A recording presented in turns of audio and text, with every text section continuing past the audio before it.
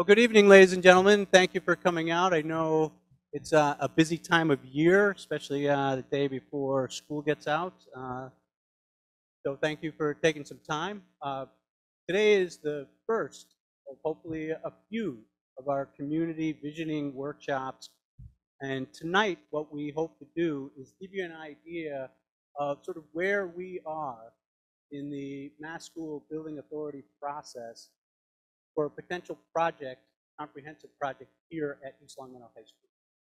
Probably should have started with this. I'm Gordon Smith, I'm the superintendent of schools, and tonight you'll get a chance to meet individuals from our owner project manager team, from our design team, and it gives me actually great pleasure to introduce our chair of the school building committee, Mr. Steve Crusoe.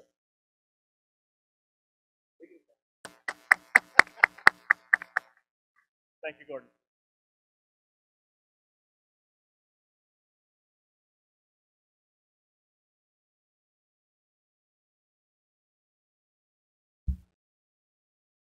Sorry about that. Minor technical difficulty, nothing has been resolved.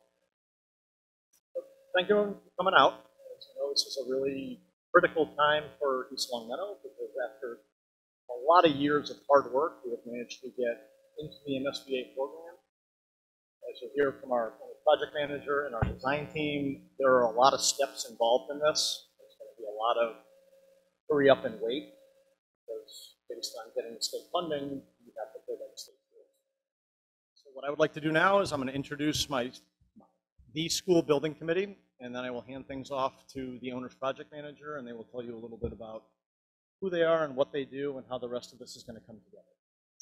So you know who I am, you know who Gordon is. We also have Pamela Blair, who is the Assistant Superintendent for Business in the public schools. We have Joe Dunn, who is the Town DPW Facilities Manager. Frank Page, High School Principal. Heather Brown, East Long Meadow Public School Director of Curriculum. We have Kathy Hill from the Town Council. Stephen Lonergan is the Town Accountant / Finance Director. Mary McNally, the Town Manager. Elizabeth Martin Boucher, the School Committee Member. Greg Thompson, also on the school committee. Bruce Fenney from the DPW is the superintendent. Daniela Labar is the school psychologist. And Ryan Quimby is the town IT director. So now that I have given you a bunch of names that you probably already recognize, I will introduce Ben Murphy from Skanska, and he's going to tell you a little bit about what they do and how they do it.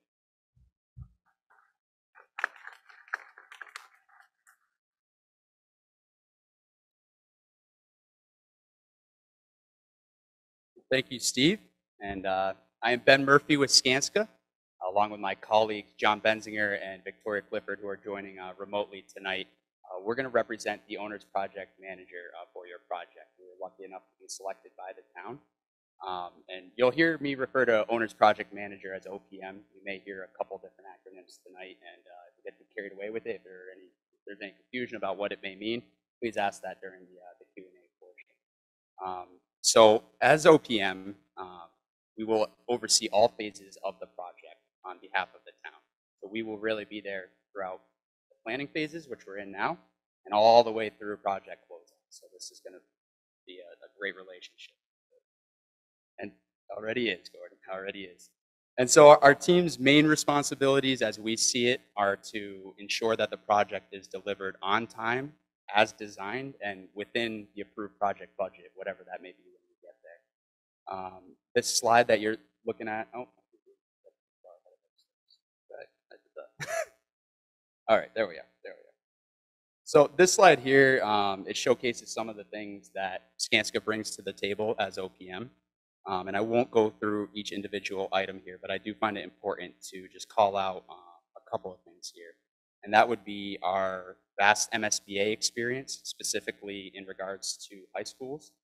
You'll see that we have $1.7 billion in high school OPM experience alone. That's not including elementary schools, middle schools, any of that. That is specifically for high schools. And the other one here is just our in-house capabilities. Right here we showcase our estimating capabilities.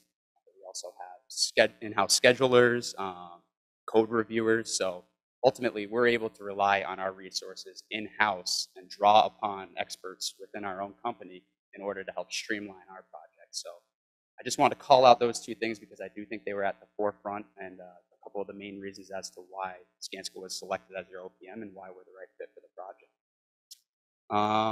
Yeah, so just going through here at the bottom. Oh, sorry, I want to go back one more thing. Just show real quickly these example photos at the bottom here. So Wacona Regional Vocational High School, that's a project that myself and my boss, John Benzinger, were involved with. We're completing that project right now. In the middle, you have Taconic High School.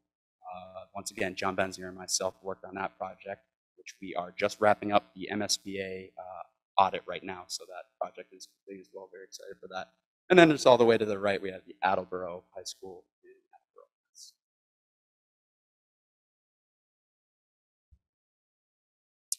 Okay. And so once we were brought on board as OPM, one of our first tasks was to help the district get through the designer selection process. And that can be a lengthy process. There are a lot of it's a very prescribed process, and with the state procurement laws and just the Massachusetts School Building Authority designer selection process as it is, it's very rigid. We needed to do a lot of things to bring our designer on board.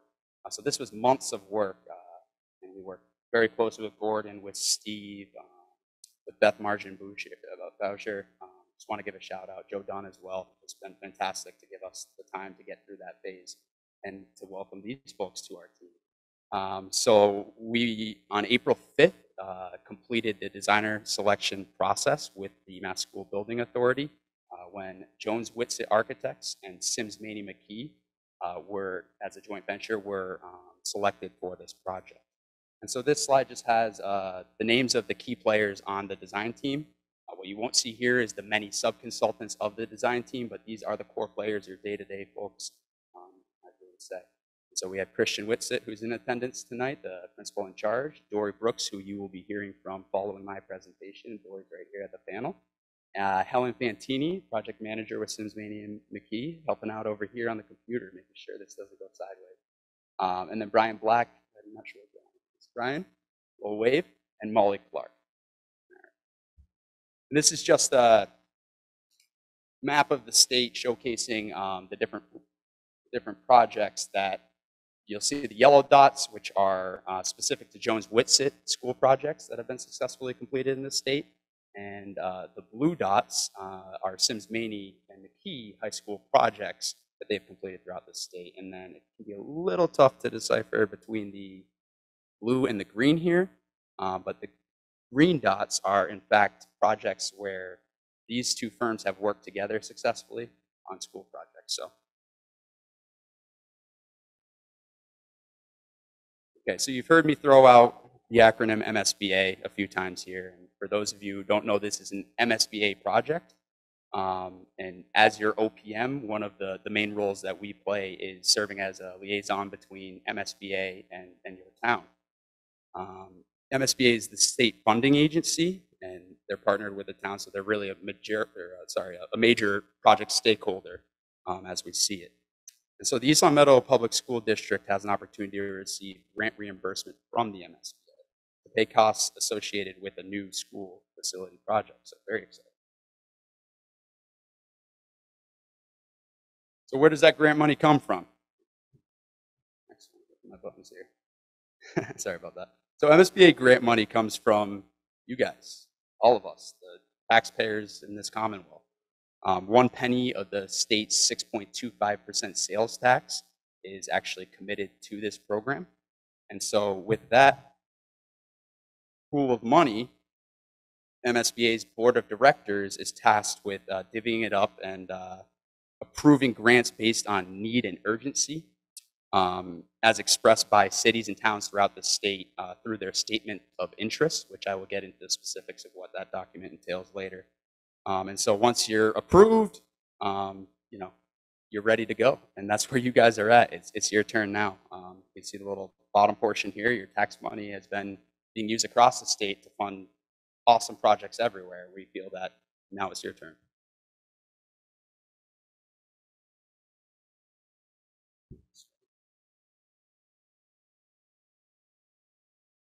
All right, so what are the initial requirements to receive grant from the MSBA? So the biggest requirement that we're up against right now, we need to complete a comprehensive feasibility study in collaboration with the MSBA to determine the most fiscally responsible and educationally appropriate long-term solution. I'll explain what that means in the coming slides. The MSBA invited East Longmeadow to conduct a feasibility study on June 21st, 2021. So that's when the project really became a project.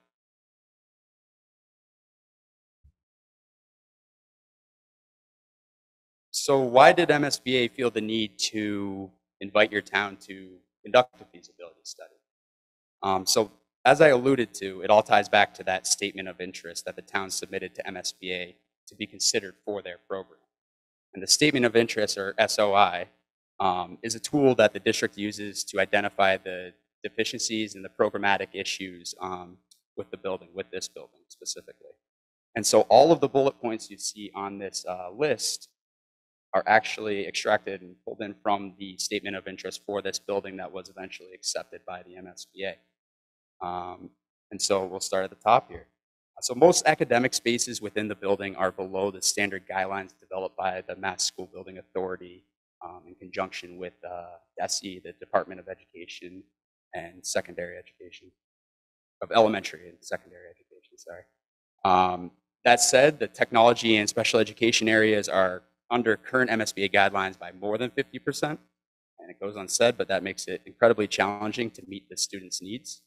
And that kind of just piggybacks into the next one. Undersized science labs are easily overcrowded, and given the nature of what happens in science rooms, what the kids are doing, that can be a safety concern. The library is inconveniently located on the second floor. It's antiquated, and which ultimately prohibits it from being what we call a proper 21st century learning environment. The electrical system. The electrical system, the HVAC system here are probably the biggest challenges on the building itself.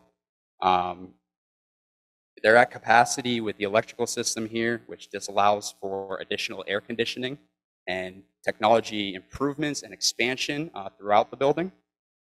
And that said, the transformer for this building has been known to overheat due to the excessive loads. There's faulty wiring and equipment failures that all ultimately could lead to outages, which causes disruptions to the learning environment. As I said, HVAC system also an issue. It's original to the building. Mechanical issues are very prevalent here and cause learning disruptions. The roof, as good as it's been, it's 29 years old, and we're starting to notice some leaks in here. Last but not least, the old asbestos tiling, the floor tiling, is becoming worn down, which I think goes unsaid, but presents another possible health hazard. And so, given the magnitude of what I just listed out, and this really just scratches the surface, I urge you folks to take a look at the statement of interest, which we'll be explaining how you can find that later in the presentation. But given the magnitude of all these inefficiencies of the building, whether just in general or what it means for the educators here, MSBA decided that something needed to be done. And that's ultimately when the statement of interest was accepted. You folks were invited to do a feasibility study. So what is a feasibility study? The feasibility study is the earliest and most critical part of the design process. This phase includes information gathering, investigation, assessment of current conditions, establishment of goals and objectives, definition of educational and community programming needs, and development of planning options. So continued on here. With that, the overall goals of the feasibility study, I mean, you can read them here. I'm not going to go through each one, but these are the goals that we are aiming to hit with our submission. And to achieve all these goals, Skanska and the design team will be meeting very regularly and working closely with the town and school representatives to ensure that all of the deliverables that are incorporated into these modules get taken care of. We have already begun meeting with our senior leadership team meeting on a bi-weekly basis every other week, just to go over action items and make sure that we are tracking towards our submission, and not going to be up against that. We've also begun, the design team has begun the educational visioning and programming sessions They've had a few already and more to come this month, so fast movement on that. And then also we have, this Friday, we have our existing conditions survey, the first one of those to take place. So you can see we're getting the ball rolling with all of these goals and making sure that we incorporate everything into the feasibility study. And at the bottom here, you'll see the three options of the project that need to be considered under MSBA's guidelines. New construction, which is construction of a completely new school facility. Addition renovation, which would be ultimately utilizing some of the existing building's components and building off of it. And then the renovation only, which is just a basic repair, code upgrade to bring the whole building up to code. And so at a minimum, and to remain eligible for MSBA funding, that's the really important piece here, the project team needs to look into the potential for all three of these project options. And we'll be doing so throughout this feasibility study. And MSBA being the major stakeholder that they are and having the state money tied into it, they really do look into everything. And during their review, they determine and deem whether or not you did a full comprehensive feasibility study. So we need to make sure that we're providing all of the content and making that very clear for them.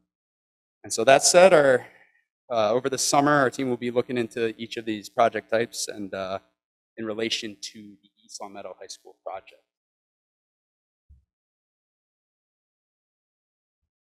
All right, so this slide shows the progression through the first 4 modules of MSBA's process. In total, there are 9 modules in the MSBA core project program, which is what this project is in.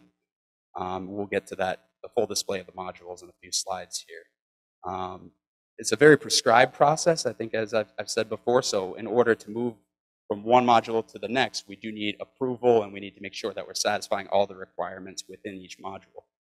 Okay, so starting at the top here, we had the eligibility period, which is essentially where the MSBA reviewed the statement of interest and determined that something needed to be done. You got your invitation to the feasibility study, and the first step was to select an OPM. Thank goodness we are here. There, we then went to select a designer. So once we brought them on board, we then graduated to Module 3, the You Are Here that you're seeing right now. And so Module 3 is the feasibility study. We have it broken up into 2 phases. The first that you will see right now, which we are in and tracking towards a submission this summer, is the preliminary design program. I'll get into some more of the specifics of what each of these modules entails on the next slide. And then from there, we'll later in the year go into the preferred schematic report, and then hopefully from there we will go into Module 4, schematic design.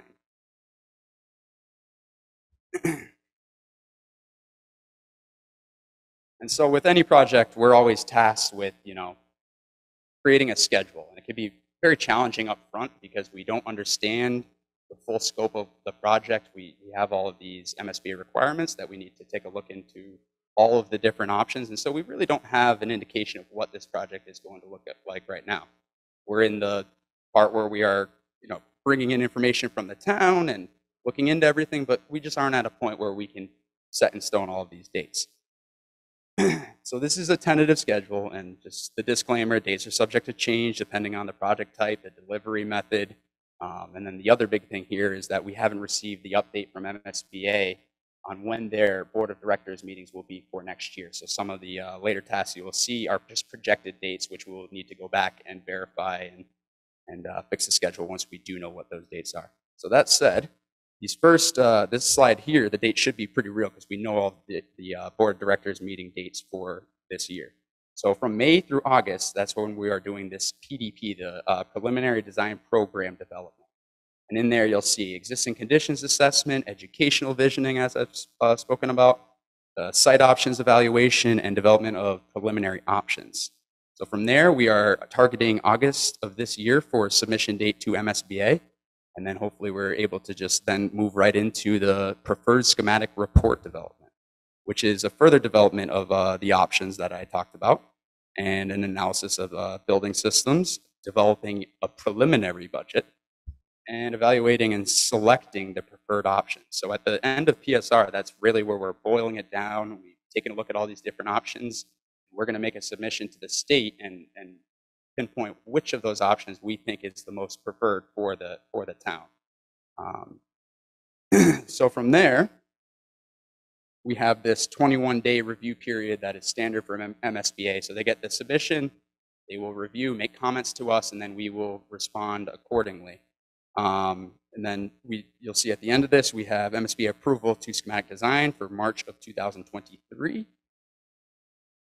And then carries us over from March until August of 2023, building out that schematic design submission. We're submitting, once again, these are tentative, but we'd like to submit in August of 2023 for the schematic design package.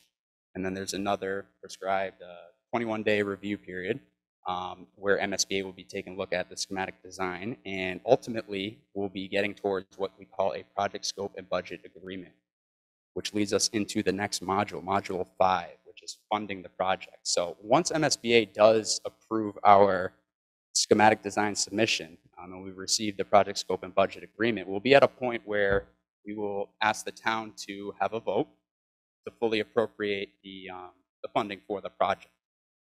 And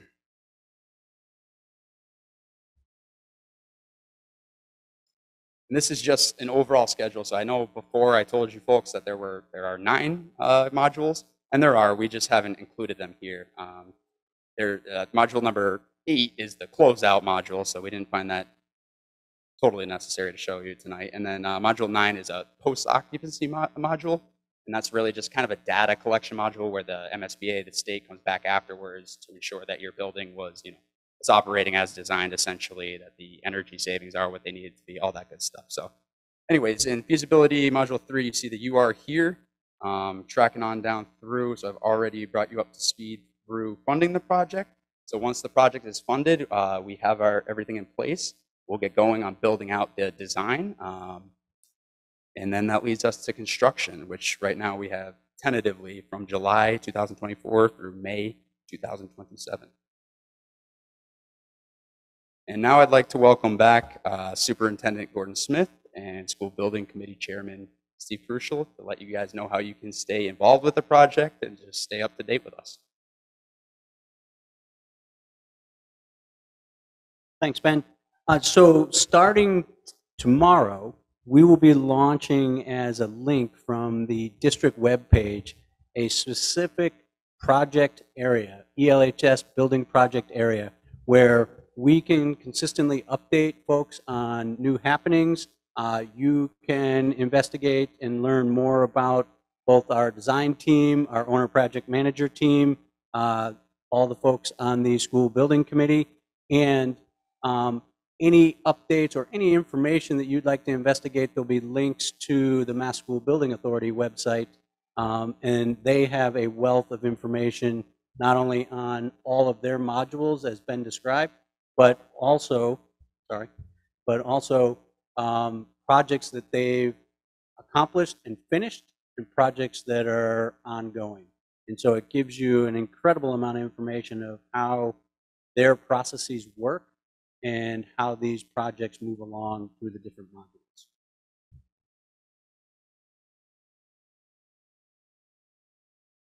At this point, before we move into elements of the design phase, are there questions that we can answer for anybody?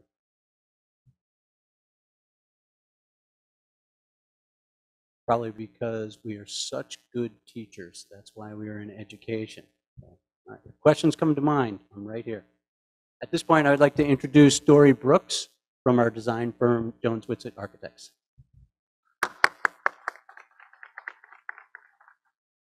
Thank you, Gordon. Thank you so much for being out here tonight. This is the beginning of a critically important process, and our job is to do our work with your input throughout from the beginning. There are many design challenges ahead of us. We're not going to talk about the specifics. I assure you that as we go through the specifics of designing the building, there's many details to assess, but tonight's the night for talking about our big vision. We will become a little bit more interactive here as we go along. We're looking forward to getting your input because, as I say, as designers, we feed on your inspiration. Our job isn't to deliver a school for our community, but for your community. And it really needs to be shaped by your priorities. I'm excited to be here on behalf of Jones Whitsitt Architects, and I'm excited that we are collaborating on this project with SMMA, our colleagues who we've worked with on 4 previous projects. JWA has been working in the Valley for 35 years, producing schools and other cultural facilities. We have a great track record, and we are excited, most of all, to be working on schools. We care passionately about schools. So to talk a little bit before we move into the design, I did want to say that your way of being involved, you know, this is a good crowd, but I hope we can build on it. You would like, as we talked about those different modules, the way to interact with the project is to participate in these meetings as we have them, but also to remember that the school building committee will be weighing a lot of really big choices. So when the school building committee is having their monthly meetings, you can participate online and observe what's going on. We often find that the modules are structured by the MSBA in a way that often communities get to the point of having to make a decision in a vote. And at that point, people engage. And at that point, a lot of other critical decisions have already been made by the committee. So encouraging everyone you know to participate is really helpful. We've already met with 30 teachers and done interviews. We're meeting with students. We hope to continue to do that. We'll continue to have public forums so you can be involved. So again, before we get into the nitty-gritty of projects, it's important to step back and talk about what schools are. So I was doing a little research on this project and realized that this school's been here now for 62 years. It was a mid-century design. Post-war baby boom era, schools were popping up pretty quickly. Construction techniques had changed radically after the war. What's not known by many people is often those types of schools weren't expected to last 50 years because it was a new technique of building quickly. Most schools of this era are uninsulated, ribbon windows. As we mentioned, the existing systems here, many of them are 62 years old now. So the community invested at that time an allocation of over $2 million for the original school. I'd say you got your money's worth. It's done very, very well in 62 years. So the question today is, what kind of school do you want today? Because we have to anticipate that whatever we invest in here is going to be here for 62 years, if not longer, and hopefully it will be longer, because I'd say techniques have changed and we have higher expectations for the performance of buildings today than we did in 1958 when this project began. In this visioning process, what we hope to do is to investigate your thoughts about several different issues. First off, we want to talk about schools as places for learning. We know that it matters to you, the quality of the education that your children are getting, that students are getting, and that's critically important. And Stephen will be leading us as we talk a little bit more about your vision for education. But additionally, we want to think about schools as places for community. We're interested in how the community can make use of this investment and this resource beyond just education, but also as a civic architecture. So in 1958, when this project was originally conceived, the community wanted a pool. The community agreed to have a pool. And that pool we hear today still really matters. So we've already heard that the community wants a pool. So that's one example of one of many different things the community may want to do with this building. And I think what we see as a trend in education is that schools are now being designed to last all year long, to be operated all year long, to be available as cooling shelters and warming shelters, and as civic resources. So I think that's a vision that probably didn't fully exist in 1960, and we welcome your input on that idea. But we also want to think of schools as places for work. And I know that seems so obvious it's not worth mentioning, but the point there is to think about the people who are in the school every day. So when we interviewed 30 teachers recently, we found many of them had taught here for 20 to 30 years of their career. Cheating here.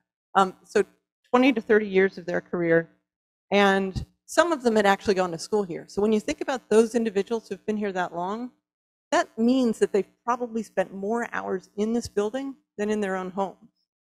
So as an environment, we want to care about the quality of the environment and its ability to support people, not just students, but also teachers, so that they can do their very best. in their work, because they're also a huge investment of this community on an annual basis as you commit to the cost of operating a school. So as a whole, again, we think of this then as a discussion about your shared values as a community and how the school reflects those values. We want to talk tonight a little bit about what your school's educational goals and teaching methods should be now and in the future, which is a hard stretch for a lot of people. Talking to teachers, none of them can fully conceive where we're going. We know, for instance, that after the pandemic, technology has changed. Students' relationship to school has changed. So there's a lot of unknowns here, but we want to explore some of those unknowns and knowns over the next month or two as we develop those educational goals. We want to talk with you about health, and we'll share some information as the project proceeds about how daylighting and fresh air, outdoor learning and movement can help the cognitive performance of students, and why that raises the standards for us as designers, but also to find out what your priorities are for the environment of the school. And the sustainability, whether you have a green agenda or not, the cost of energy is such that we all have to care about the energy loss and use of a school, and we have to think about how that school is going to perform again over 60 or more years. So sustainability is a key topic that we encourage conversation about so that we can hear from you your priorities on this project as it goes over time. And then last, culture. You know, culture doesn't often get mentioned, but we're talking about an environment for adolescents. And the nature of that environment has impact on them socially and emotionally, intellectually, and in their development as people. And it's an important topic to discuss as to what kind of environment we're creating, what's appropriate, what are teenagers looking for in an environment today. We want you to know that you're not alone. Many MSBA projects, there's roughly 15 to 17 a year that are ongoing for core projects. And we know it takes a long time for a community to get queued up for a project like this. But there's a lot to learn from other communities. And we thought it might be helpful tonight to share 3 projects, 2 of which were designed by SMMA and 1 of which was not. The point is simply we've selected these projects because they touch on themes that we heard in our discussions with teachers. So we think that there's some merit to looking at how other communities have addressed similar questions that you might be asking, similar priorities. And also just to frankly help people to see what a new school looks like. Because for a lot of people, it's been a long time. You know, for the teachers here, it's been a long time. So we've selected some schools that we think are going to be helpful to that conversation. So to start with, this is North Middlesex School, and in each of these I'm going to share some plans and talk a little bit about what it is about this plan that we think may be relevant. So North Middlesex High School is a school for roughly 825 students, so similar in size to East Longmeadow.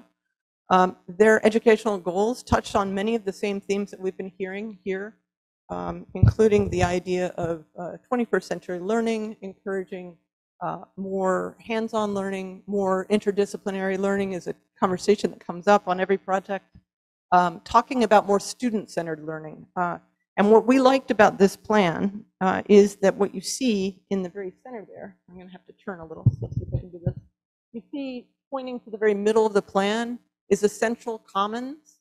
So it's both a dining commons and a student social commons, and it becomes kind of the heart of the school that a lot of spaces look into. It helps to create an identity for students to have a common area like that can be lovely, but also can socially connect. The circulation for this school is really a simple T, so that central commons connects to a 2-story corridor, and at the ends of those corridors, there are those 2 academic pods. And the academic pods are designed so that classes are in conjunction with each other. So rather than going down a long hallway, you're at the end of the hall, the beginning of the hall, there's a sense of connection between classrooms. That we think has greater opportunity for flexibility over time. It might be organized in an interdisciplinary way. It might be organized in a disciplinary way. But you can have a variety of different types of classrooms, which encourages different types of learning. So larger studio spaces for hands-on learning, more traditional classrooms, smaller intervention spaces, all as a cluster or pod. This school also has a very efficient organization overall, and that central commons, I love that it reaches out and creates an outdoor space. And that outdoor space we're going to take a little bit of a look at.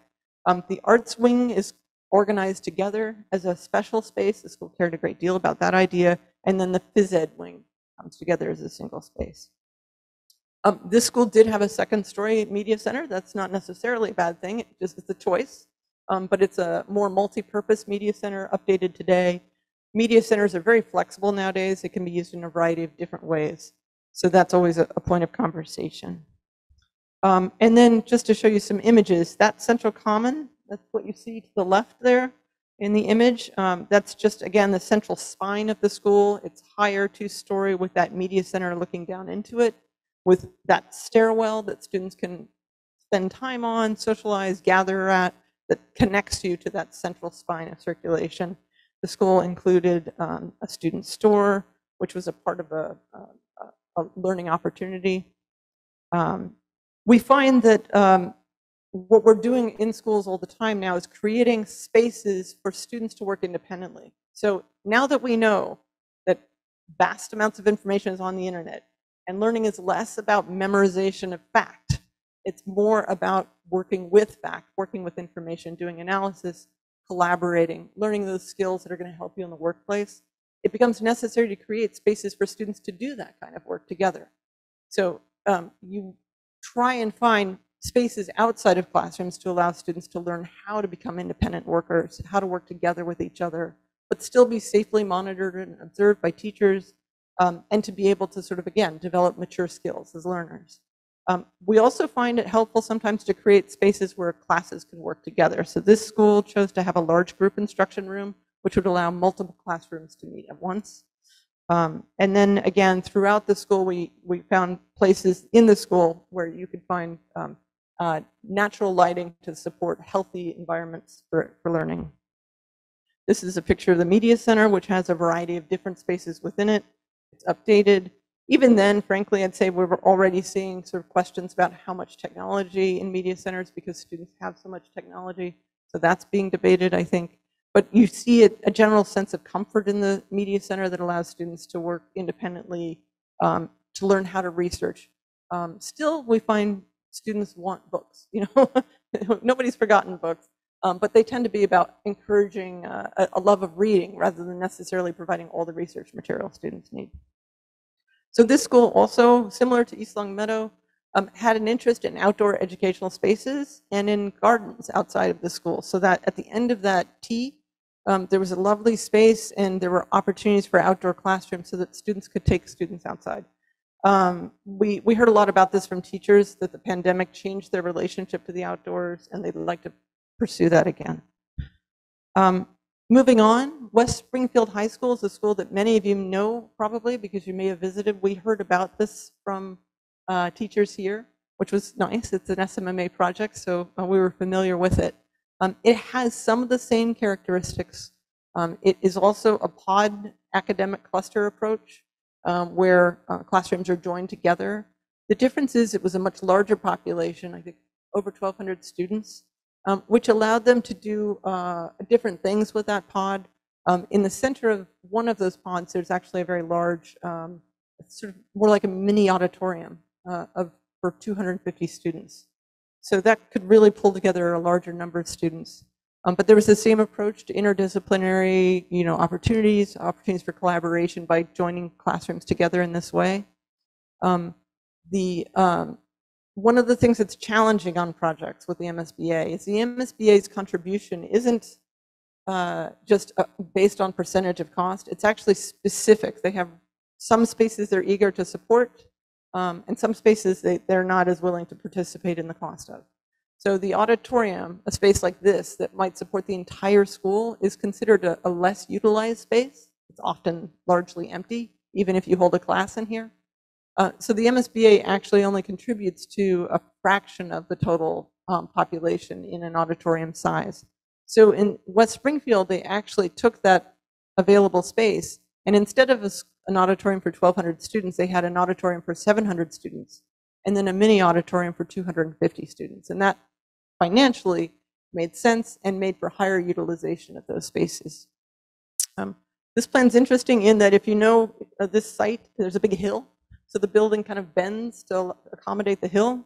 And that student commons that we saw in the other school is actually created around a courtyard, which creates an outdoor space in front of the school that allows students to eat and then go outside or gather in front of the school. So it's a really nice space. The gymnasium is exceptional there, but this school also chose to have a community pool, so we wanted to share that idea. The MSBA does not participate in the cost of that, but if the community wants it and is willing to include the cost of it, then that's an acceptable idea. So here's some images from that. So that was a 6-lane community pool. On the left, you see the cafeteria entry courtyard sequence that, again, creates an outdoor space. It's a site that's off the road far enough that that idea of a social space in front of the school is comfortable, but every site's different and every community has to address site constraints separately. Again, here's a media center that actually looks down from the 2nd floor to the 1st floor, but is centrally located and is even more kind of open to the circulation spine and creates even more variety of spaces. And then you have that cafeteria commons, which is also, again, tied to circulation in some ways. In terms of classroom types, I think what we see and expect to see here are more variety of types of classrooms. Larger classrooms to support project-based, hands-on learning, STEAM, STEM and arts learning, hopefully bringing those ideas together a little bit more than currently exists at the school, but also a variety of classroom sizes to support students who have different learning styles and needs. There's a need for students who need significant care in the school, and they have specific needs. The idea would be to be sure the environment is comfortable for all students. Like currently at East Long Meadow High School, there's air conditioning only in certain spaces based on students who have the highest physical need. That would be something that obviously would be able to address in a new school. This is Mount Greylock High School. This is a different type of plan. What we find interesting about it is this is a renovation. The other 2 schools I showed were new. Mount Greylock's a district that's actually had declining population, so they wanted to keep the larger public spaces that they had, the cafeteria and the auditorium and the gymnasium. Under the MSBA rules, those spaces might have been smaller in new construction, and they were of such value that they chose to design around it. They found it to be cost beneficial. The school actually is similar in age to this. The classrooms, similar to East Long Meadow High School, were really not accommodating current size guidelines or needs, but it was a large site. So they could keep students in the classroom while building a new academic wing. And they chose to build a pretty efficient 3-story academic wing, which looks essentially like a double-loaded corridor, sort of a traditional approach. But even within that, they made that corridor flexible, created some space within the corridor to allow that sort of student-centered learning, and created a variety of different spaces within it. And then most importantly, I think they really focused on that idea of encouraging teachers to work together by putting all of the disciplines on each floor. So there's 2 science labs on each floor and other classes around them, and a mixture of small and large spaces to encourage that same kind of dynamic energy that you see in the pod approach, but with a little bit more daylighting on both sides. Again, restoring fully the gymnasium and auditorium, and then they added a media center and cafeteria in front of the school. So a renovation always creates constraints. There's always things you have to give up, but it is often possible to do something like that. This is just a model to show you, and what you can see here is that curve at the front, and then the 3-story wing. That's all of the new construction. Those popped up roofs are the old construction. And the old classrooms were kind of courtyard-based program that was behind those volumes. Some of these spaces, just to give you a sense of what mattered, it really did change the whole entry experience to put that new facade and new volumes in front of the school so that you didn't even know to some degree that it wasn't a new school. The entry is more open, connects to the cafeteria, creates some of that student-centered social space. I think students at Greylock tend to wait at the school to be picked up. So there's a little bit more of a waiting area that was decided that was needed. The classrooms are not enormous as classrooms go. They're sort of on the smaller size today, but still larger than most of the classrooms that we find here. And their classrooms are designed around flexibility, so lighter weight furniture that allows teachers to reorganize the classroom more easily, to again encourage group work and project work and diversity of learning experiences.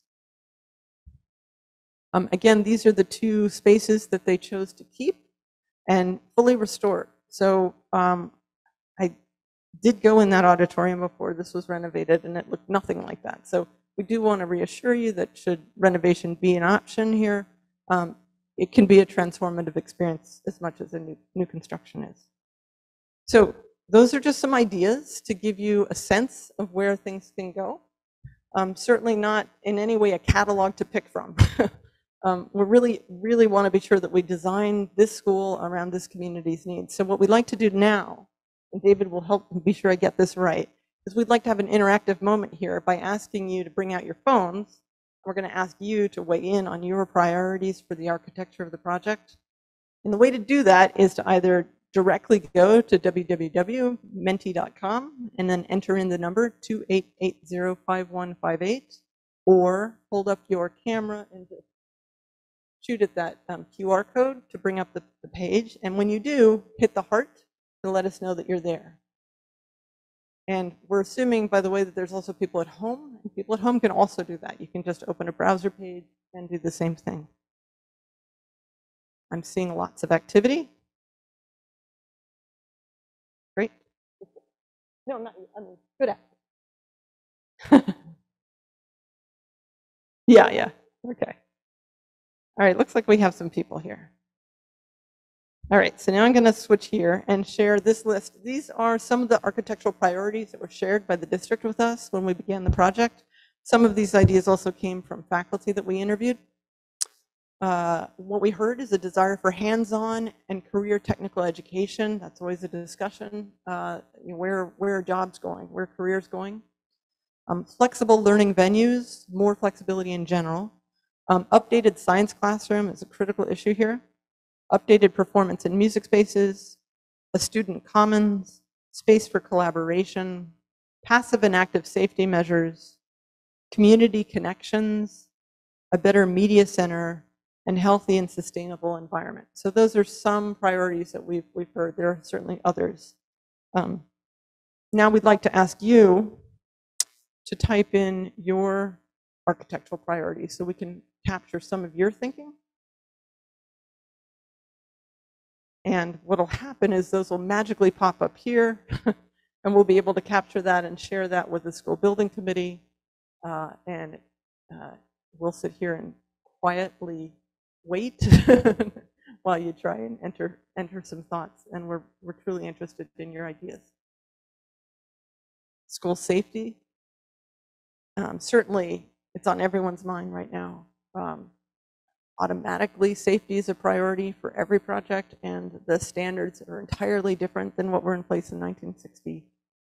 STEM labs, safe, innovative, open, collaborative spaces, a new pool with 6 lanes, accessibility for disabled students, a community-based building, and that's the $10,000 question. How do we define exactly what that means? We'll look forward to talking more about that.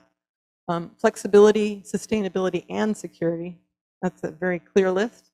I think that really hits some very good priorities. Space for students to move about during learning, interactive labs, and outdoor space. Oh, thank you. STEAM-friendly classrooms. Arts. It's interesting how arts is something that we take for granted, but it really has that psychological benefit for students. So it's always good to see arts return as a conversation in schools. Spaces for preparing students for more than pursuing higher education, as there are plenty of other options in life.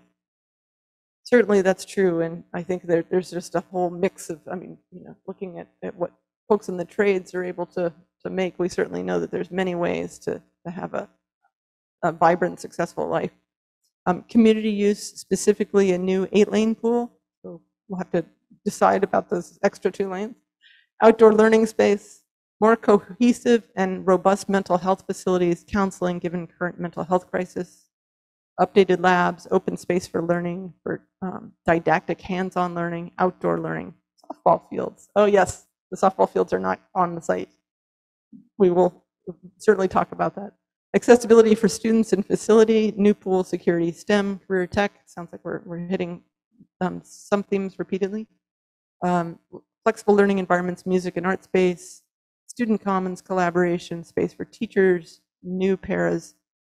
That's great to, oh no, new pool. A sustainable and flexible community center, radio, TV, film, podcast. LCAT is an amazing resource. I'm truly impressed by what students are able to access. We're excited to look at that possibility.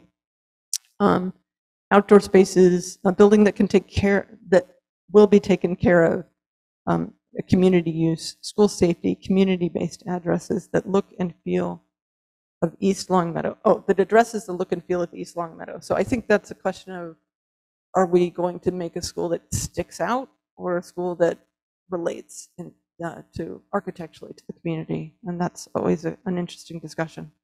Beautiful, welcoming, comfortable, a place anyone would love to be. Secure and sustainable, proper ventilation, yes. Ability to continue in-person teaching even if social distance is required. That's a really thoughtful idea. We don't really know whether or not we're facing more pandemics, so that's an interesting idea. I'd like to see investment in STEM spaces and increased use of technology, flexible spaces for classes to perhaps join for collaboration, enhanced athletic facilities, investment in art, theater, music, more space for academic support, accessible classrooms, safe spaces for all kids of every ability. So I hope I read them all and didn't miss any.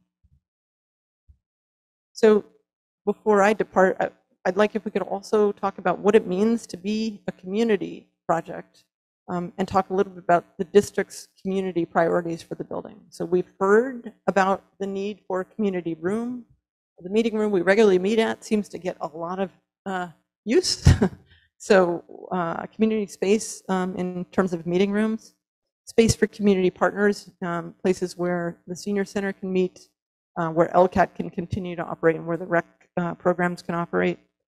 Outdoor space for student learning, potential district central office space that's currently here. Sadly, many of these goals are not reimbursed by the MSBA, but they are critical to the functioning of the district, so they will be talked about. And then athletic spaces, a plan that lends itself to sharing the facilities with a recreation program. More than any project we've ever worked on, the level of recreational use of the site is amazing, and we know that that's a high priority. So we'd like to know what we missed, what we haven't heard, what other ideas should be brought to the table for discussion.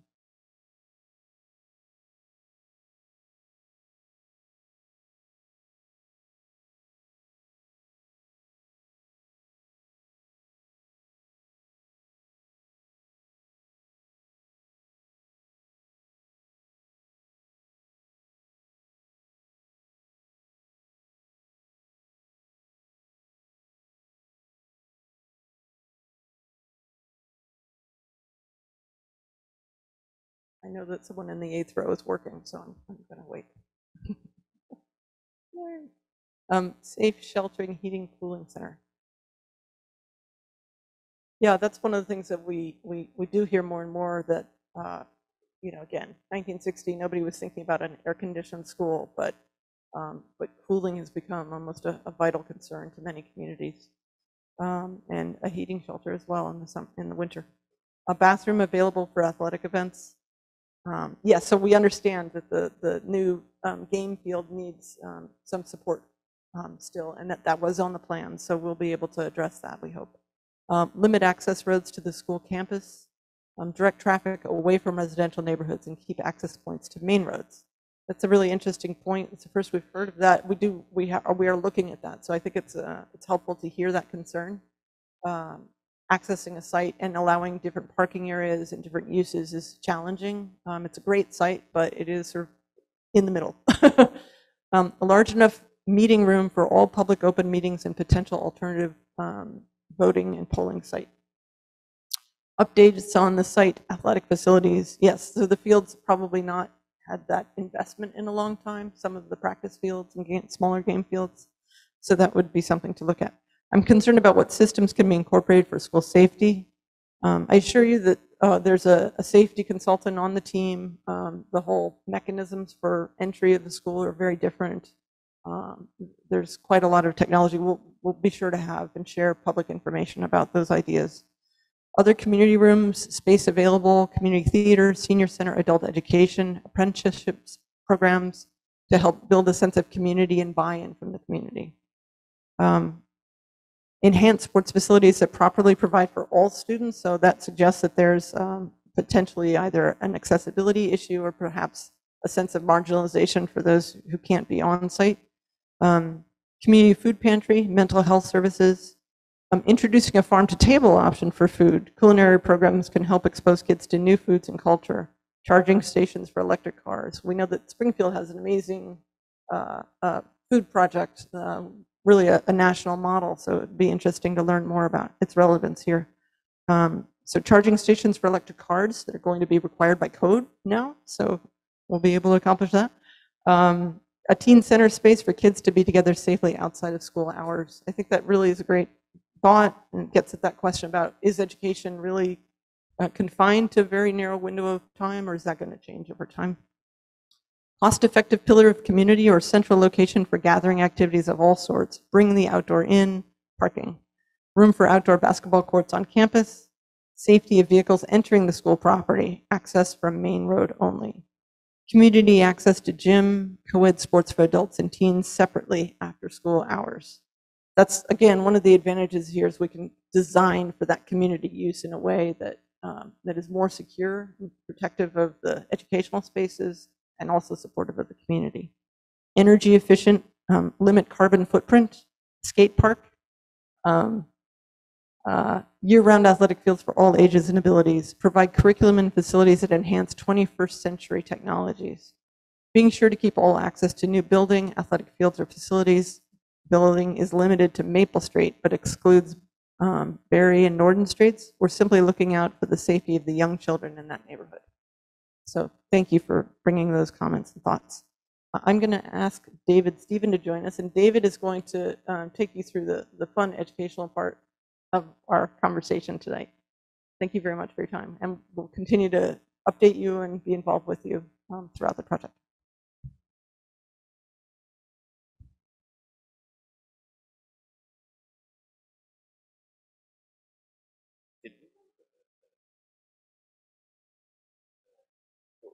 Maybe take a few questions before we move on. And we've also built in time at the end for Q&A. So, great. Well, good evening, everybody. My name is David Stephen. I'm what's called the educational programmer as part of the design team.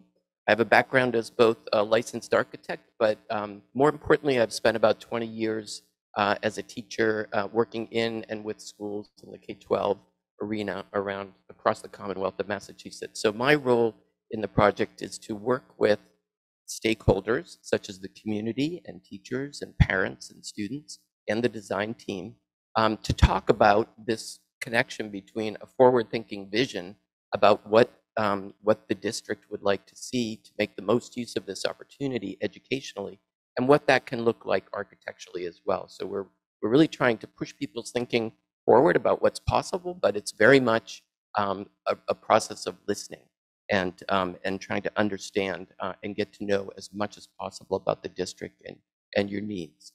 So I'm going to do a quick overview of what the visioning entails, and then I'm going to talk about some of the educational focus areas that we like to kind of share with people and get feedback on. And we're going to be asking for your feedback as well. So this visioning process involves multiple stakeholders. We've met with the educational leadership team from the district. Has been said, we've had one workshop, and we have 2 more workshops coming up with what we call the educational working group. We have a group of about 20 administrators and teachers from the school that are looking at sort of crafting the educational vision and priorities for the school. And we're going to connect that to design priorities and possibilities. And we have these community forums. So all of the information that we collect in the visioning process, we're going to be putting together as a set of consolidated notes with all the highlights, making them available to the community through the project website to keep the process really transparent. And it's an ongoing conversation. So there's always there's time to add ideas as you see sort of what people are thinking. And if you have questions or if you have more things that you'd like to add, you can certainly do that. Now, this all connects also to the MSBA, as we've heard, is your funding partner. They have a very thoughtful template of spaces. It really is a state agency, unlike any other state in the US, that is being very thoughtful about how they're funding schools. They want to make sure that people are designing schools that support what they do now, but that will also evolve and be flexible enough to adapt to use over the next 50 years, because we're looking at this as a 50-year building. And we've seen how much has changed just over the last 20 years in terms of the kind of technology that is used in schools. So we need to be thinking future forward about that, and that's a lot what this process is about. Connected to it, we also have an educational plan that the district is writing. And that connects to the language that we're putting together, the narrative that we're putting together through the priorities that are established in visioning. And so this, again, is about developing a narrative that starts with your educational goals, because that really is the foundation for everything. But we're also talking about design priorities and possibilities. We're looking at the MSBA template and thinking about adjacencies between spaces and how to get maximum benefit from this opportunity. I like to tell everybody that any new or renovated school through the MSBA process will have a bunch of different qualities. Many of us who work in schools know that if we're in older buildings, there are certain kind of basic things that we'd like to have fixed. So any new or renovated school in the MSBA process will be fully ADA compliant, and beyond that, it will be thinking about universal design and making the school really easy to use and navigate through. We're going to be thinking about safety and security features, both passive and active. We need to be thinking about thermal comfort, and as Dory said, we're looking at schools being used 24/7 and throughout the year, so we need to have cooling as well as heating. This comes along with modern technology and furniture is a big part of how we make school environments and learning environments more flexible and adaptable. And we're looking at classrooms being well-sized. To have an agile classroom, we need to make them a bit bigger than they've been in the past, because not only are they supporting traditional delivery, they also may be supporting small group work or project-based work, and they need to change throughout the day. Other things that we're thinking about that have already been mentioned a bit are indoor-outdoor connectivity. We want to maximize the use of the site and really find ways to connect easily and safely to the outdoors. We have to think about special education delivery and how we can make sure that, that there are small group areas and areas within the classroom where more individualized work can take place in close proximity or within the context of general classrooms. We have to think about safe drop-off and pickup and making sure that we're separating vehicular and bus routes and also pedestrian access.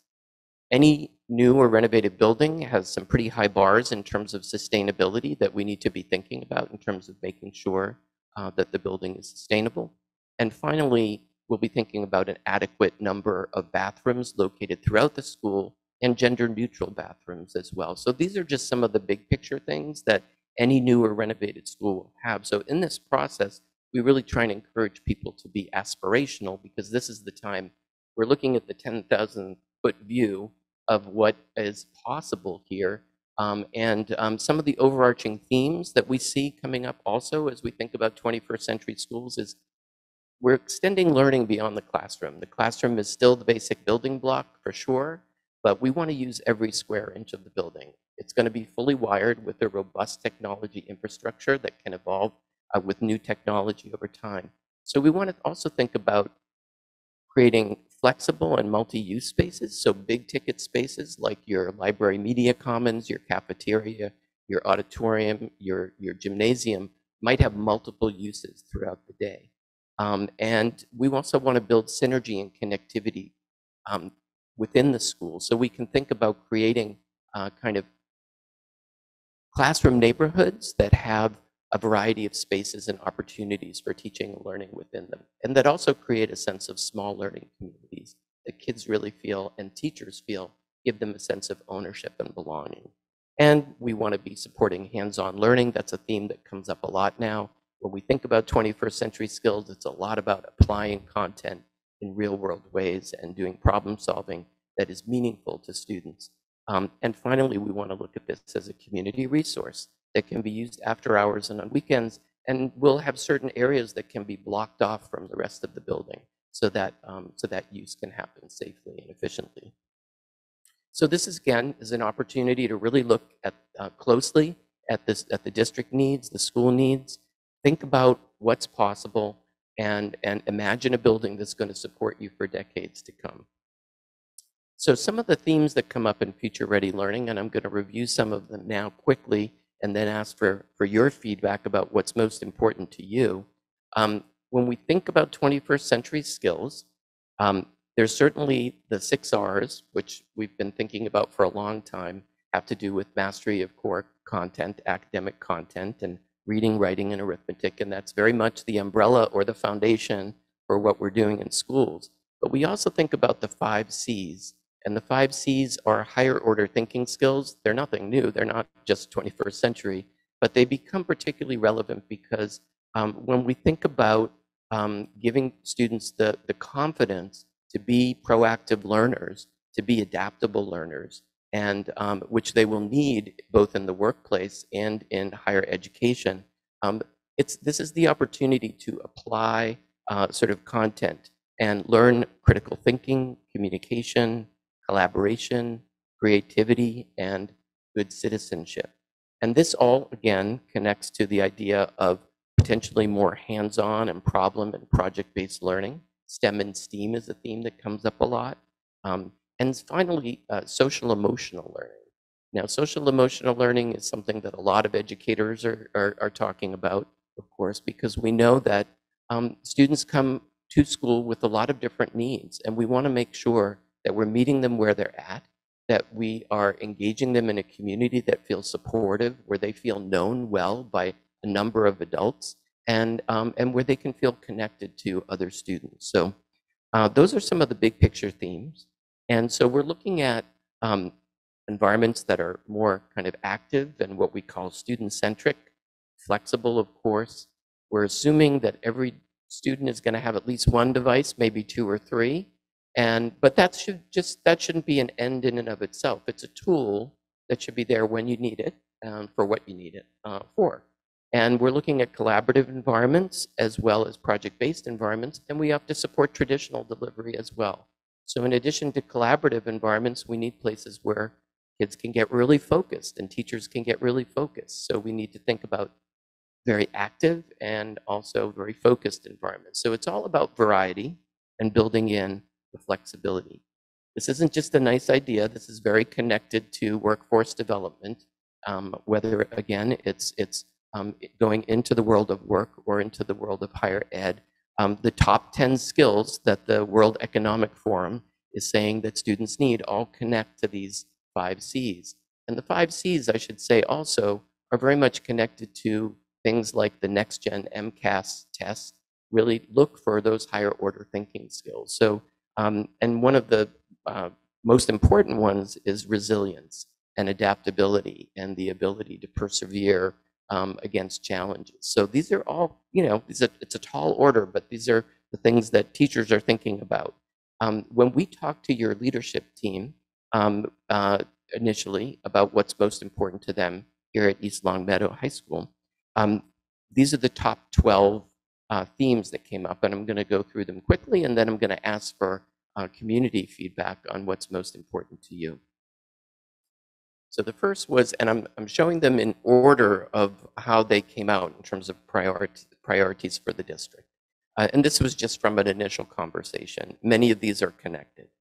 Universal design for learning connects the idea of meeting kids where they're at, understanding that all students have different learning styles, and that we want to give them different opportunities for representing, expressing, and engaging with the content that they're learning at school. So that means that we want hands-on as well as heads-on activities. And what that might mean also is that we need flexible environments with good storage. And good storage comes up as number 1 on teachers' lists of the things that are very important to them. differentiated instruction, which is connected to this. We need to provide areas for targeted intervention and enrichment where students can have more personalized learning and self-paced, maybe small group work. And this connects to the idea of being inclusive and providing equitable access.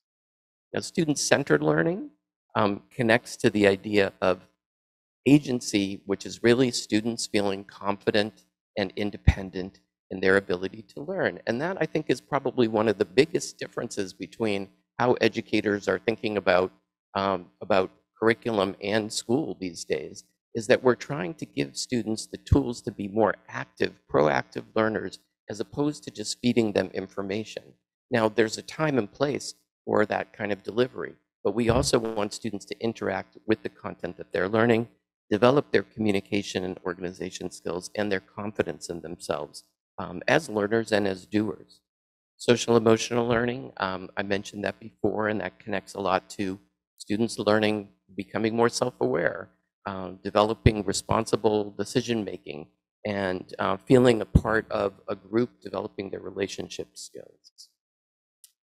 Growth mindset is something that a lot of educators talk about. The basic premise is that value of effort over just innate intelligence, not just being good at something at the beginning and that's why you do it, but if you work hard at something, you're going to get better at it.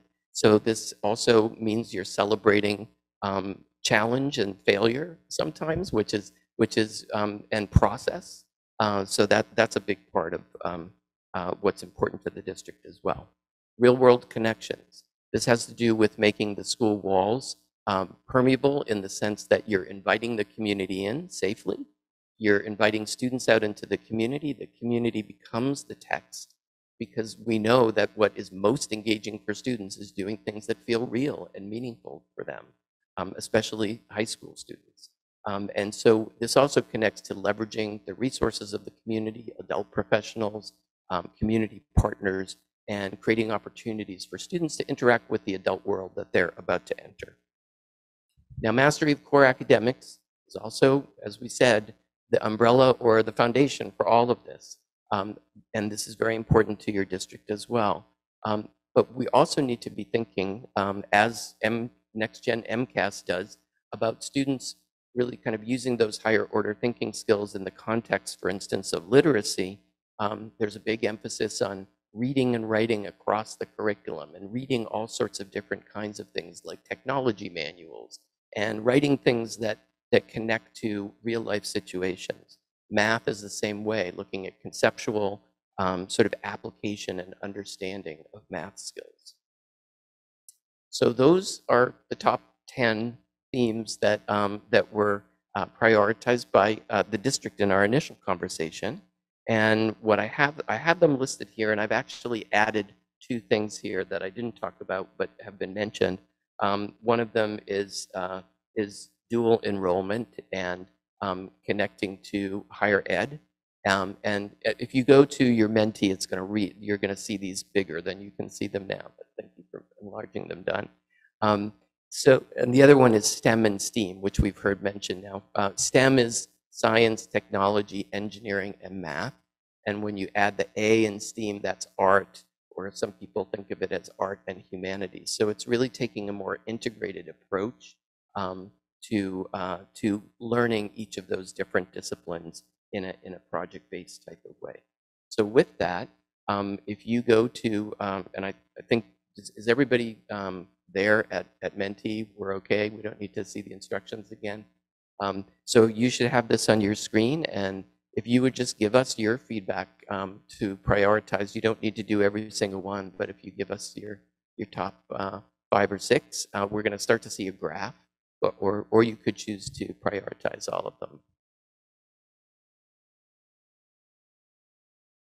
And this is something that we do in our workshops, and it's always a really interesting way to then see what's rising to the top in terms of people's priorities, and also then have a deeper conversation about what that really means in the context of the teaching and learning that goes on in the school.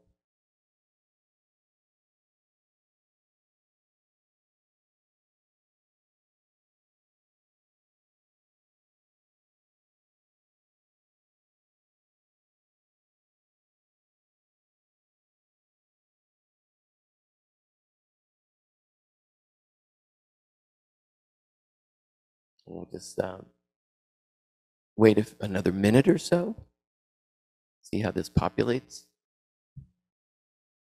I can see STEM and STEAM rising to the top there. All right.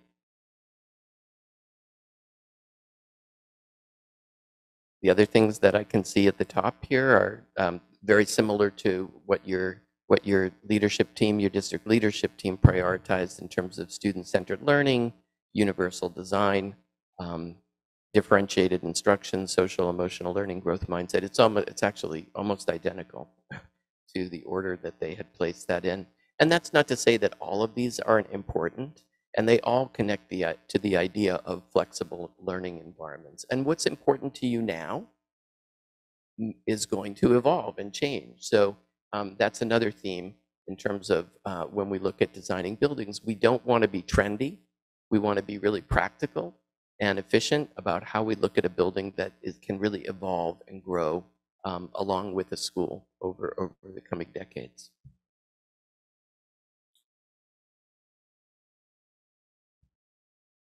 Great. So I still see that, I'll leave this up for another minute or so as people might still be working on it. But again, the biggest difference there is that STEM and STEAM kind of rose to the top of that pile. And STEM and STEAM, I think a lot of people are really interested in it. And I will say that the MSBA template of spaces has STE, science, technology, engineering spaces that are part of the template of spaces. And I think this is in part a reaction to the fact that about 20 years ago, we started kind of doing away with wood shops and home ec and life skills spaces. And so a lot of schools are really like aching for having those more hands-on spaces. Now there's a big connection between that and the kind of next generation science skills and engineering that a lot of schools are really interested in, and students as well. Okay, I'm going to move on. And again, I would like to reiterate that all of the feedback that we're getting here is going to become part of the consolidated notes when we look at the themes that are emerging from both community feedback. We'll be doing this with the faculty as well, and within the context of our visioning workshops. So I'm going to give you one more chance to kind of talk about your educational priorities in a little bit more detail. And first I'll share some of the district educational priorities. We talked about student-centered learning and how that connects to these critical thinking, problem solving, and kind of designing solutions for things. Also of real priority for the district is maintaining your rigorous and rich curriculum and continuing to support a range of unique elective programs outside of the core programs that really connects to the idea of whole child approach, that we're not just about academics, we're about all the enrichment opportunities, the arts and the athletics and applied sciences. Diversity and inclusion, also co-teaching and utilizing universal design for learning so that all students access grade level skills together by removing barriers to access curriculum. And how that connects to the design of schools is that we're really thinking about classrooms not only being occupied by one teacher, they're often occupied by multiple adults who might be working with different groups of students. And we want to provide ways that teachers can easily co-teach and collaborate with each other. So we want to be thinking about the connectivity between their classrooms. So with that, I'm going to open up for people to give us feedback about more specific educational priorities that you have as you think about the needs of the students of the community, of your children, your grandchildren, and what you would really like to see the school emphasize and support.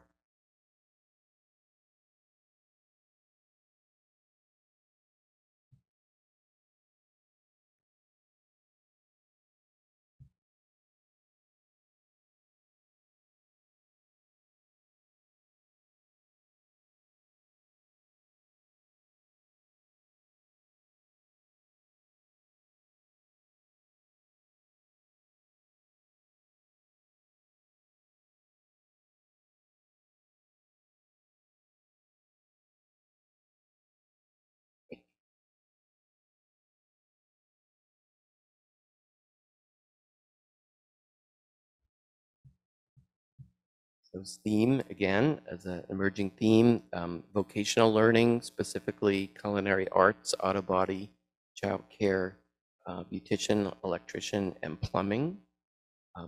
Balancing traditional academics with existing programs like culinary arts, along with new programs relevant to life after high school. Foreign languages, STEAM, and the trades. Inclusive and hands-on learning opportunities. And I will say that there's a lot of talk about maker spaces. The kind of spaces that support STEAM learning are often called maker spaces, where you might have 3D printers and you have CAD, three-dimensional design, computers, and things like that. And we're also taking an approach to think about classrooms as maker classrooms. And that just means that they need to have flexible furniture, good technology, maybe a sink in the classroom, good storage, and they need to be large enough to be arranged in different ways so that that kind of hands-on approach can happen not only in the context of a vocational or technical lab. Offering multiple ways to learn and access curriculum based on individual learning styles, inclusive but not limited to students with special needs. Emphasizing real-world application, whether in STEAM, vocational, and the arts. Inclusion availability in all classrooms, college prep. Student-centered learning, SEL, real-world connection in classrooms. Prioritizing proactive, positive mental health. Arts, STEAM, and the trades. And I will say again, with the mental health, that we're really thinking about schools as communities, where not only as community centers for your larger community, but within the context of the school, students feel maybe connections to smaller orbits within the building during different parts of the day. They also feel connections to the larger whole. We like to think of a heart of the school and places where the life and culture of the school can really take root. Arts, STEAM, and the trades. Understanding and application of knowledge and hands-on learning. Applications, job skills, social skills outside of technology. Joy for learning, I would like to hear that. And curiosity and interest in learning. Opportunities for students to learn life skills for independent living, post-high school, and preparing students to compete in a global space that is increasingly being challenged by other countries such as China. And that connects a lot to those 21st century skills that we like to focus on, providing guidance to career paths beyond high school, trade, and university with equal emphasis. Okay. That brings us to 7:25. You've been listening to us patiently for a long time. Shall we open up for 5 minutes of Q&A? If there are questions that people have here.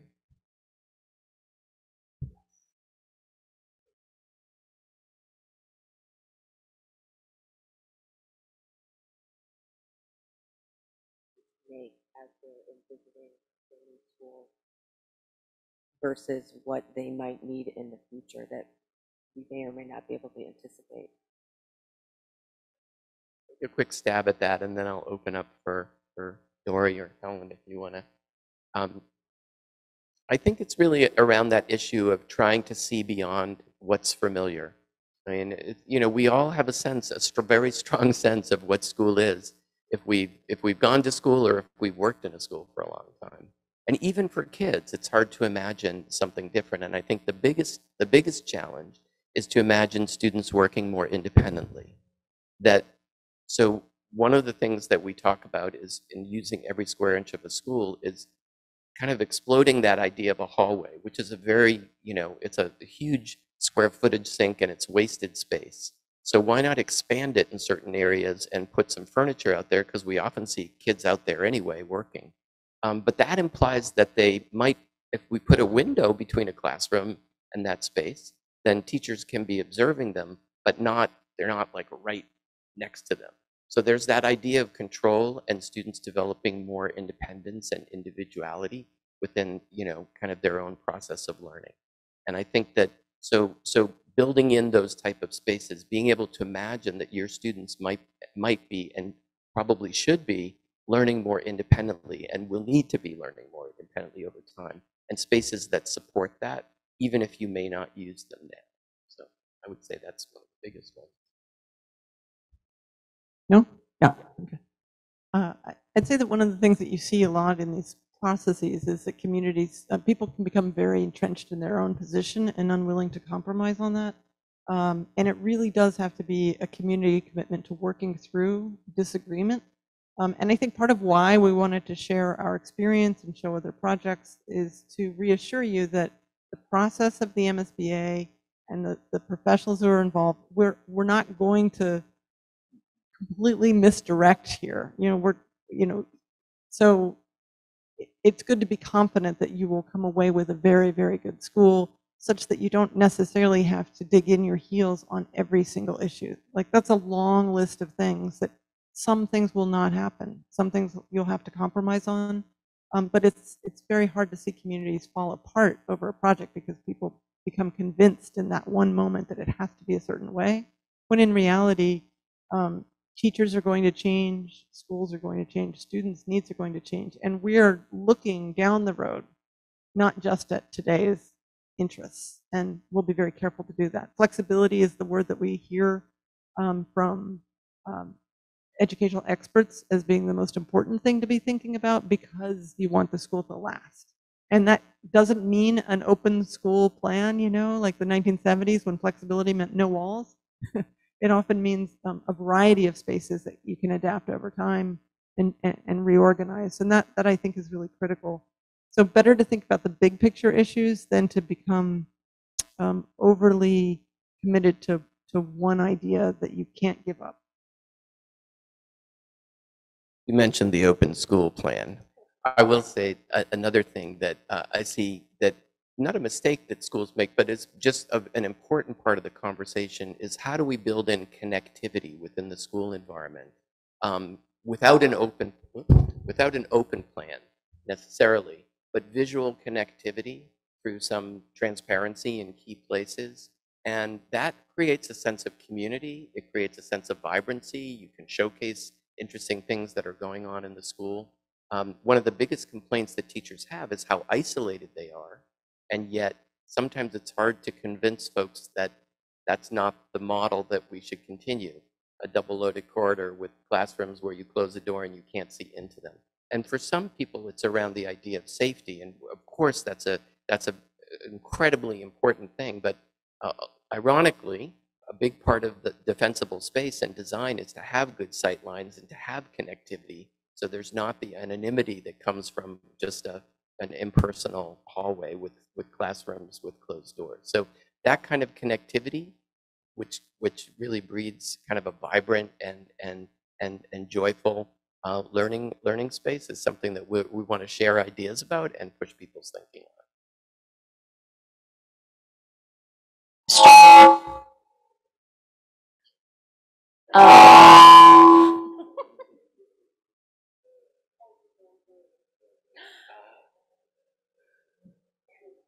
No, I am muted. Okay. No. Should I do it from here? That is much better. As part of the evaluation process, what is needed to push for a new high school versus renovation addition? What are the key factors to differentiate which type of project is submitted to the state? So I can start this one. We have to explore each of these. In this early phase, the PDP, Preliminary Design Program, we have to explore just a renovation to code, addition renovation, and new building to demonstrate that we've looked at all of them. But once we get through this initial phase, you're going to start to narrow down your options, and choices will become clear based on factors that we use with you to evaluate which is the best way to go. Some of that's going to be cost, some of it is going to be, does it respond the best to my educational plan? Does it respond the best to the community needs? So those things are all going to kind of come into play as we move through this process together. I don't know if anyone else wants to jump on. So by the way, that's Helen Fontini. She's a project manager for us and will keep us all on task and do a great job of that. So I don't think we fully introduced her there. The other thing I'd say that's important to know is that it's actually the community's decision. The MSBA doesn't get to pick. It will be what you decide as a community you want to submit, and the school building committee will be the responsible party making that final decision based on, again, as Helen said, on these factors that the committee and the community will decide on. Cost is a part of that. But it isn't necessarily that you would choose to go with the lowest cost option, which potentially could be renovation. The other thing I think that we often want to tell people at this stage of the game is that the MSBA also asks that we help the community understand what the cost of doing nothing is. So we'll do an assessment of the building with all of our consultants to look at the cost of bringing this building up and living with it, because when people start to say these projects are expensive, they're overlooking the fact that you're going to continue to repair an old building and take care of it for the next 50 years if you don't, make an investment. And is that a good use of your investment? And that would not be typically supported by the MSBA unless you pursued individual projects. So that's a very big ticket cost that we want to make available so people can understand that cost as well. I want to stress the importance of the educational plan in all this, which really is the narrative that comes out of the visioning work that we do and the feedback that we get from the community and the varied stakeholders. That all translates then into a story that we're going to use as a lens through which to compare all of the different alternatives and how well do we meet those different needs. And we can very simply create a matrix of all the different priorities that have been established and see where each alternative falls on that matrix. There's another question that just came in.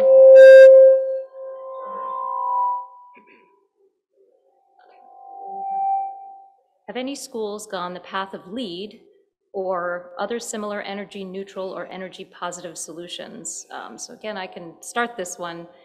MSBA requires, as your funding partner, that you have either LEED or CHIPS, which is the Collaborative for High Performing Schools, some kind of green building rating minimum. So we're going to go one way or the other. So that is absolutely a base requirement of this project. Beyond that, the sky is the limit. How much the district and the town want to pursue, more, let's say, pushing the envelope solutions to supplying geothermal. I mean, we will, again, work through this with our engineers and with your school building committee to look at all of the options. But I do want to say, as a base, at the base level, you will have a LEED certified or a CHIPS certified project at the end of this process. That maybe is that there's the MSBA provides an incentive for exceeding LEED certified, and achieving LEED silver can earn, well, it's equivalent roughly to LEED silver, but it's actually just an improvement over the energy code of 20%. And that would earn the school 2 additional reimbursement points. So the MSBA would essentially provide more of their grant to the project. So that's often a conversation we'll have as a part of that discussion about LEED versus CHIPS and what is the goal and what's the cost benefit of those choices.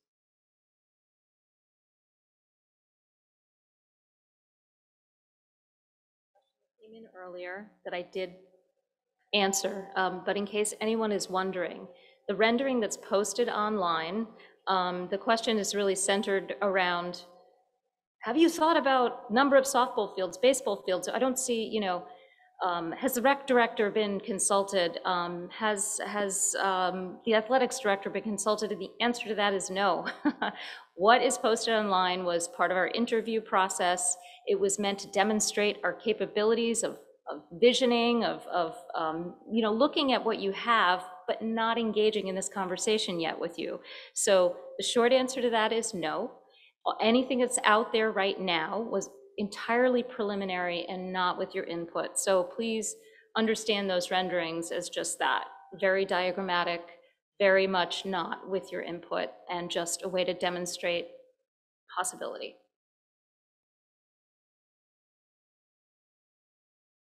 I do not see any others online here.